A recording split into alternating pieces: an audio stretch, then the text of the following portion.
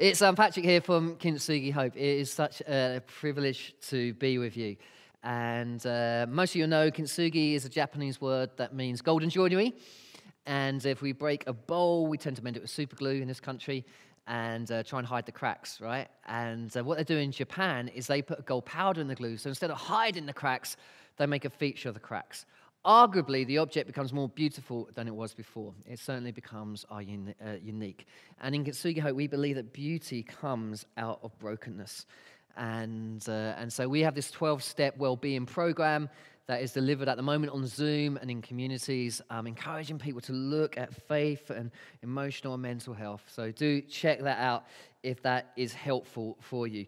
We've also got a number of resources that may be helpful at this time.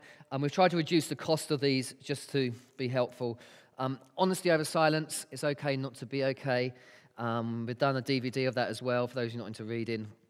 When faith gets shaken, and where is God when suffering happens? And there's a DVD of that. And then a journal. I found journaling in times of challenge really, really important for our emotional mental health. You can get those off the Kintsugi Hope website, along with some Kintsugi jewelry. These are bespoke and handmade. They're just beautiful. Nice thing to give someone who's struggling. I want to look at Psalm 13.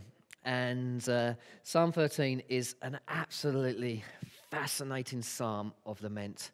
It's a psalm where David is waiting. Now, I don't know about you, but waiting for me can feel frustrating, disorientating. I get quite angry when I'm waiting. It's lonely. It can be boring. Why go slow when you can go fast? And most of you know, 9 years ago, I was diagnosed with this degenerative knee condition. So I was told I was going to have 2 big operations, have 6 screws drilled into my bones, metal pins put through one side of my leg and out the other side of the leg. And my wife was going to have to turn these screws. And so in some ways, I was self-isolating for 6 months, and I had to do it differently for each leg. And you can see a picture of my leg here in this photograph. But every Monday morning, what we had to do is we had to go to hospital.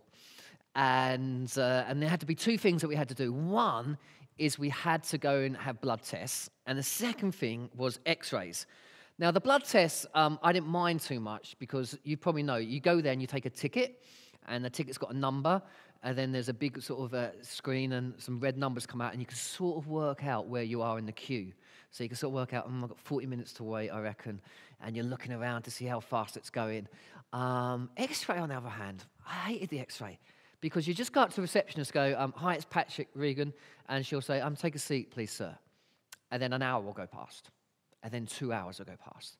And I don't know if you had this at the doctor's surgery as well. You go, they've forgotten me. They've only forgotten me. And then you're starting to think, I need to go and say something. I need to go and say something. And then you're like, I'm not sure, am I allowed to go and say something? And then that moment happens where someone that came in after you gets seen before you. And the sense of outrage and injustice, and you start thinking, right, that is it. She's forgotten me. She's definitely forgotten me. And then you let it go a little bit more. And then you get up and you march up to the receptionist. And I'm like, excuse me, I've been waiting now for 3 hours. Have I been forgotten? Has my name slipped off the list? And normally when I do that, the doctor comes out and goes, Mr. Regan. And I feel a little bit of an idiot. Psalm 13, David is feeling forgotten. Let's read this from verse 1. How long, Lord, will you forget me forever?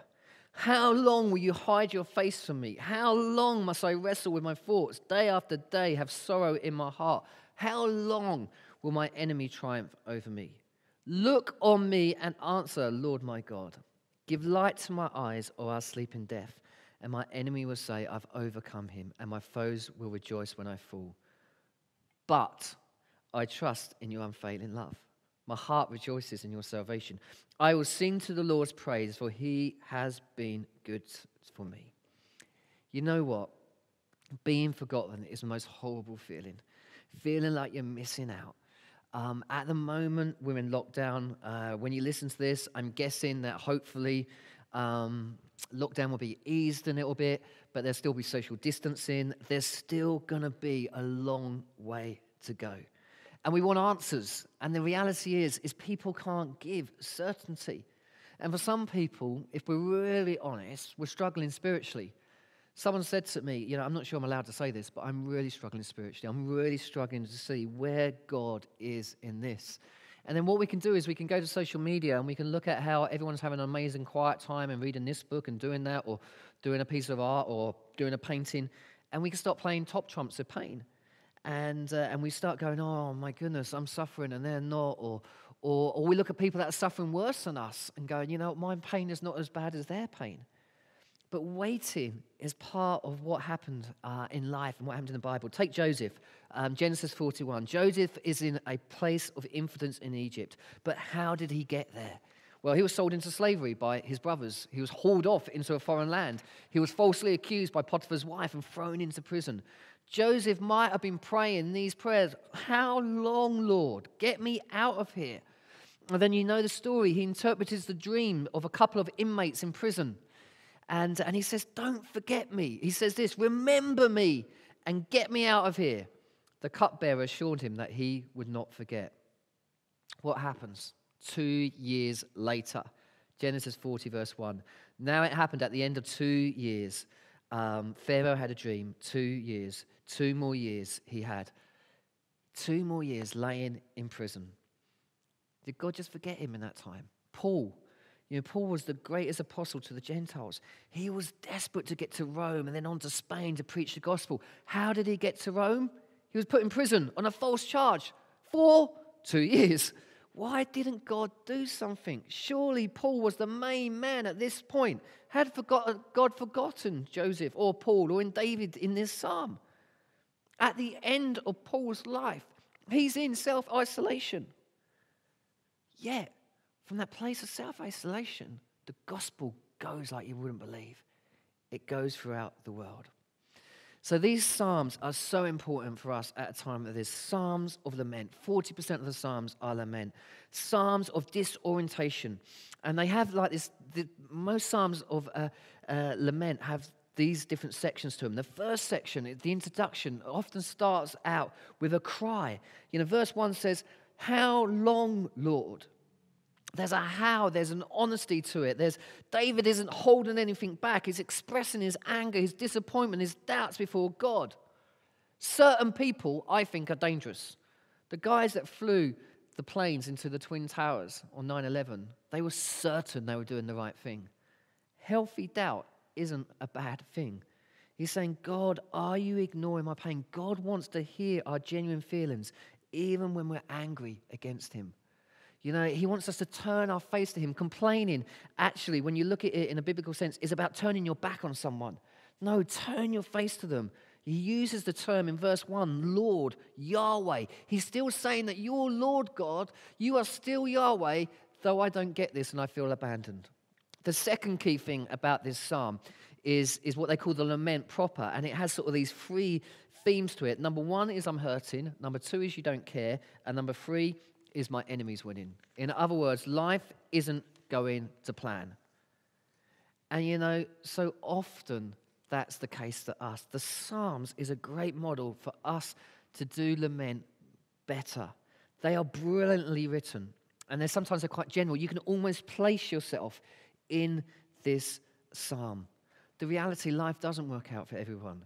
People do get coronavirus. People do suffer from anxiety, depression, self-harm. People do try and complete suicides. Marriages do break down.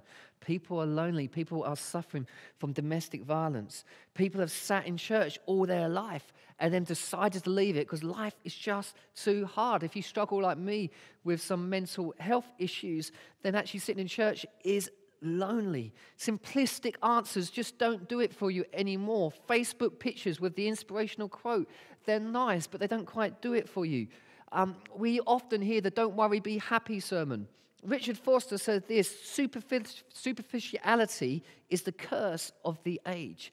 John Allberg says, we have exchanged depth for breadth. We want microwave maturity. The reality is you don't see many fridge magnets with Psalm 13 on it. You know what? this is maturity. This is maturity, that when you struggle and you choose to trust in God, that is maturity. And I love this psalm because it puts into words sometimes some of those feelings of feeling overwhelmed. And it goes through all this sense of lament, and it gets to verse 5, and it says, despite all of this, I will trust in your unfailing love. My heart rejoices in your salvation. I'll sing the Lord's praise, for he has been good to me. Finish with this story. The Psalms have been read at some of the lowest points in history by those who have suffered slavery, by those in the death camps, in the concentration camp. And there's this one story which always got me, and it's a book called The Night, and it talks about this, it's called Sad-Eyed Eagle, and it talks about the fact that actually they used to read the Psalms at nighttime in these concentration camps. They used to say, blessed be thou for giving us life, for sustaining us, and for enabling us to reach this day. But there was this particular story which absolutely broke me, and it's of a young boy, and they decided to hang a child in front of thousands of onlookers, and it wasn't a small matter. The head of the camp read the verdict, and all the eyes were on this child. He was pale, he was calm, but he was biting his lip as he stand on the shadow of the gallows. The timekeeper basically said, I can't act as the executor here. And so the soldiers took his place. There was 3 prisoners. They condemned the prisoners together. They stepped on chairs, and in unison they kicked the chairs away, and the nooses were placed around their necks. The 2 men shouted out, "Long live liberty!" But the boy remained silent. Someone said, "Where is God now? Where is this merciful God?" At the signal, the chairs were tipped over. Total silence in the camp. On the horizon, the sun was setting. There was weeping. Cover your heads. Take your caps off. And then the prisoners were made to march past the victims. The 2 men were no longer alive. Their tongues were hanging out, swollen. But the 3rd rope was still moving. The child, too light, was still breathing. And so stayed there for an hour, lingering between life and death. They were forced to look at him at close range. He was still alive when they passed by. His tongue still red, his eyes not yet extinguished. And behind me, for God's sake, a man said, "Where's God now?" And from within me, he heard an answer. "Where is he? He's hiding. He's hanging. He's hanging here on the gallows." You know what? God is there in the midst of suffering, in the midst of lament. And I want to spend, I don't know about you, about the rest of my lives of going to those who feel forgotten, who feel God that's abandoned them. And I don't have simplistic answers for them. I don't have happy fridge magnets to give out. But I have a message that says God is there in the worst of those moments. The fascinating thing about Viktor Frankl, who wrote loads of stuff around the concentration camps, he says, you can take everything away from me, but you can't take away my attitude. Matt Redman's famous song, Bless the Lord, O my soul, says, whatever may pass, whatever lies before me, let me be singing till the morning comes, because there will be a day when every tear and every pain and every heartache will be wiped away. But until that day comes, we get on and we care and we come alongside and we lament and we cry and we be honest. It's okay not to be okay. God is with us. Father God, bless everyone that hears this talk. Let them know your presence. Let them trust in you in the midst of lament and grief and heartache. In Jesus' name, amen.